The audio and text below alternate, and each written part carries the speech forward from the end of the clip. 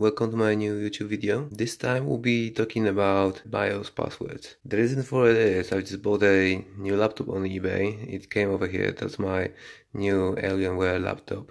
I bought it as a spares and repairs, and there were a couple of issues with it. There was a problem with a cable. That's a little ribbon that's going over here behind the keyboard, and it's connecting the screen with the rest of the laptop. It was a bit loose. So I fixed that. I fixed the graphics card by changing it to the new one. I fixed the ribbon, so now it goes to the laptop properly and it shows everything on the screen.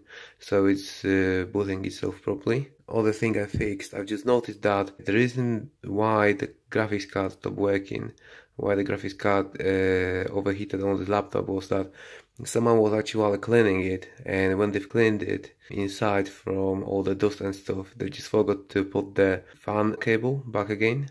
So basically there was no cooling for the graphics card, and graphics card overheated.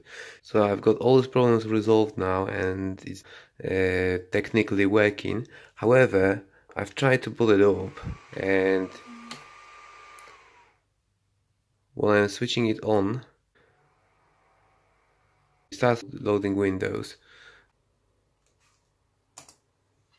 Yeah, so it starts putting Windows, and at this point, where it comes to a login screen, I can't log in because previous user haven't told me what the password is on it, and I don't know it. So what I'll try to do, I'll just try to go around it somehow. Yeah, so here is the Windows login screen. And there's a user Steve over there. I don't know who the Steve is. I don't know his password. If I'll try to have it blank, it says there's no password. I don't know. Admin.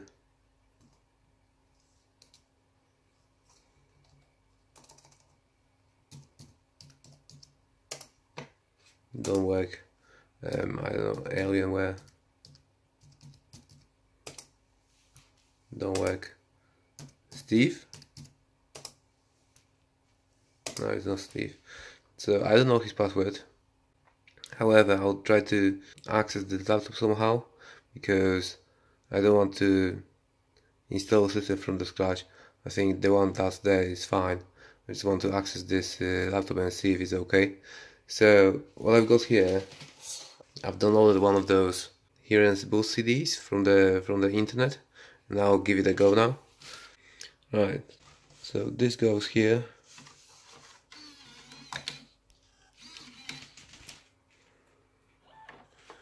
I'll restart the laptop.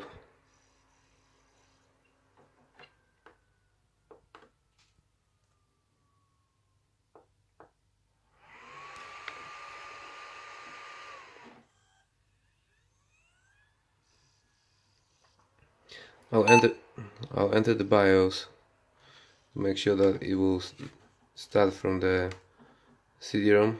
Well, at the minute it's just here on the top, but you can basically use the minus key or shift plus to get it up and down. Once you're happy with that, go to exit saving changes, confirm what you're doing, and now it will start from the optical drive instead.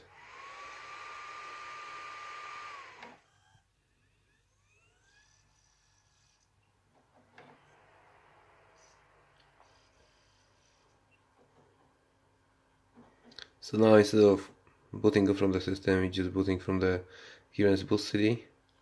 And here is our menu. There's an option there, offline NT2000 XP Vista 7 password changes. So I'll give it a go. Yeah, I'll just hit enter.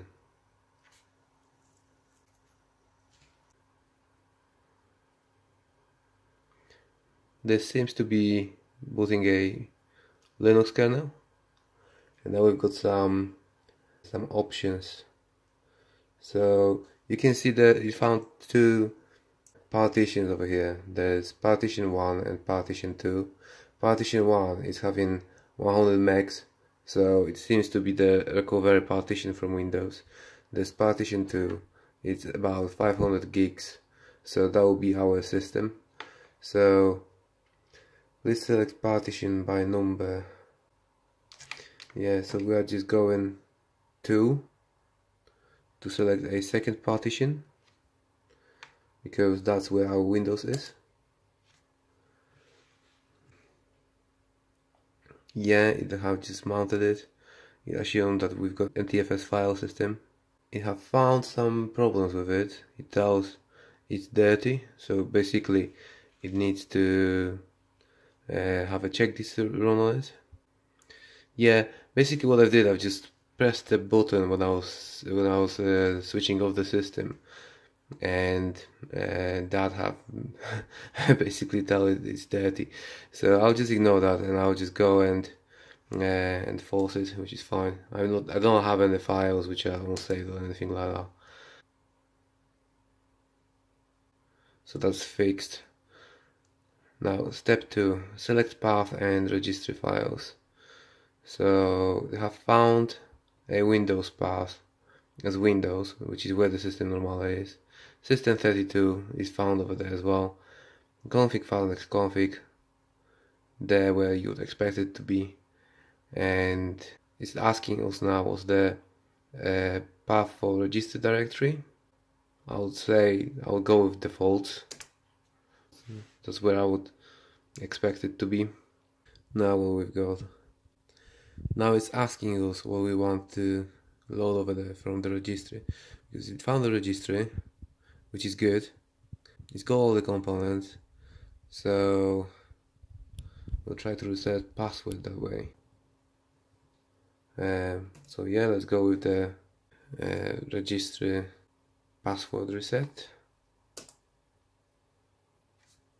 So now it's asking us what we want to do. We can edit user data and passwords, registry editor as well, or we can just quit over here. So I'll just go with edit user data and passwords. And now we've got our users over here, and you can see that there's a user Steve that we've seen this account when we've been trying to boot this laptop. So I'll just try to get rid of his password. So I'll just enter his name, Steve, over here. Now hit enter. Now it's asking us what we can do with it. There are 4 failed login attempts for this username. It's administrator, so yeah, so basically I'll just try to clean his password and see what will happen. So yeah, I'll try to unlock the user account, which is option 4. Now I'll go back to managing Steve. Here we go. And I'll clean his password. Yeah, password cleared. And hopefully, fingers crossed, that should do it. That should allow us to load the Windows and see if it's all working fine. So exclamation mark for quit.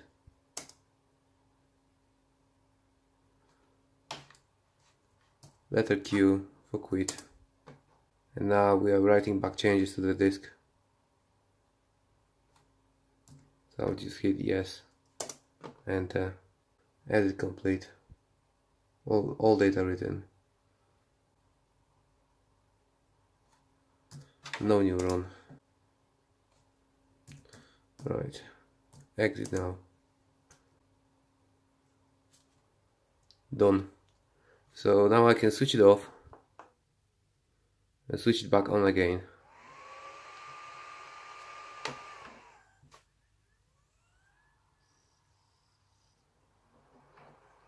I'll just eject my I've just ejected my Hiren's boot CD, so we're back to normal Windows. It actually came back with error recover. Okay, so I'll try to start it normally.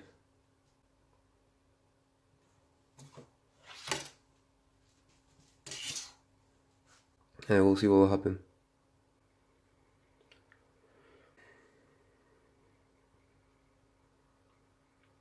So yeah, Windows have booted up right now. There's a login prompt.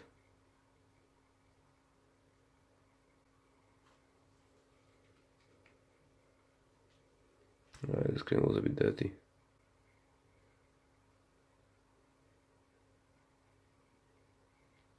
So yeah, here we go. It doesn't even ask me for the password now. That's nice. Ha! Look at that. Yeah.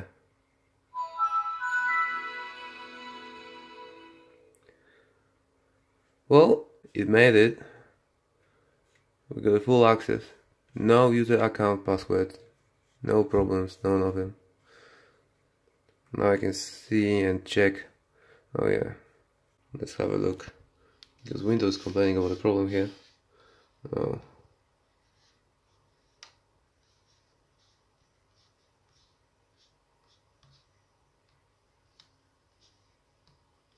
Yeah, it tells we had a blue screen at some point. Nothing to worry about. Okay. Yeah, it seems everything is working fine. Windows have loaded the point where we can navigate through it.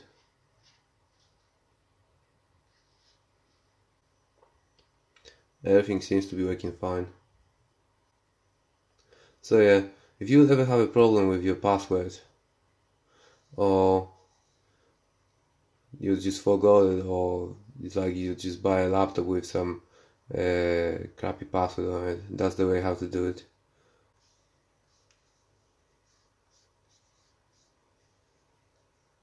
Okay. Right, I've got my Alienware laptop working. It looks really cool. Thank you very much for watching, guys. And if you like to see my other videos, I'm just doing all sorts of the computer stuff over there. So please click like on this video if you like it. Thank you very much for all your comments. Any questions, feel free to put them under this video. Thanks for watching. Bye.